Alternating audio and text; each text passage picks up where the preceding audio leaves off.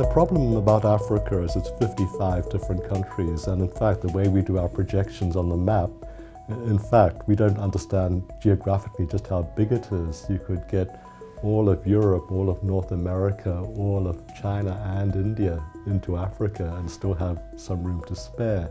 So it's a huge country, and these 55 countries from north to south are very, very diverse. So obviously some are going to do much better than others, just like some countries in Europe are obviously doing better than others. But I think that one of the things that will be very interesting to watch will be this year's G20, the summit of the 20 most powerful and wealthy nations on earth, convening in China in August this year. Now, the one African state that will be there will be South Africa. It has a seat as of right in the G20. And the African Union will attend as an observer delegation. I think the Chinese intend to unveil a vast economic plan for their future outreach to the world, not just Africa, but how the Chinese plans affect almost everybody in the globe today. It'll be very interesting to see the African response. Now, when I was in South Africa at the end of last year, policy planning for how to deal with possible Chinese scenarios at the G20 hadn't even started. So whether or not the South Africans go with a proper brief as to how to exploit the Chinese plans, or whether or not President Zuma and his delegation will just go for a joyride. There's lots of shopping in the city where this is going to be held. It's basically a gigantic holiday resort.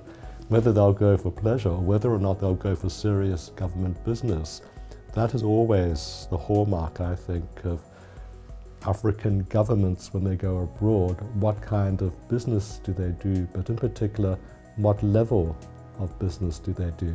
Amazingly, for all of its corrupt past, the Nigerians are getting really good at this. And again, amazingly, and I think we don't really catch up on this because the language is Portuguese, the Angolans have gotten really good at negotiating with the Chinese and with the Lusophonic community, which includes, of course, powerful nations like Brazil. So in different countries, there are different experiences. In many countries, of course, you've still got the threat of war, civil strife, genocide, gendercide, starvation. There are huge, as it were, black marks in Africa.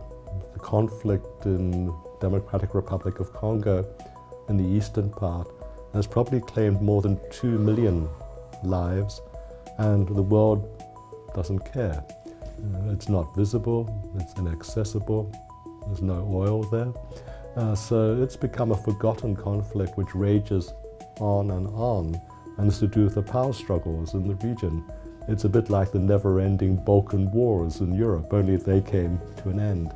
In that part of Africa, that war has not yet come to an end. So there are still major, major difficulties that Africa has got to overcome. I think a lot will depend again on the future of the African Union. It wants to be like the European Union of Africa. It has a whole new generation of young technocratic civil servants, some of whom are really impressed. When you go to their headquarters at Addis Ababa in Ethiopia and you meet and work with some of these young people, they're just as good as the brightest young wunderkind civil servants in Europe. But their leadership, the older generation, is not always as good. The future of Africa really does depend on a generation change. None of these old men should really get out of the place.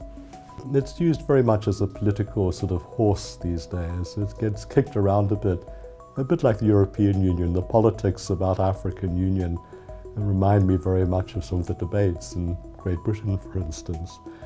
But I think that there is a very growing sense, again within the younger educated generation, once again for the kind of Pan-Africanism, this idealism that grew up around the independence period.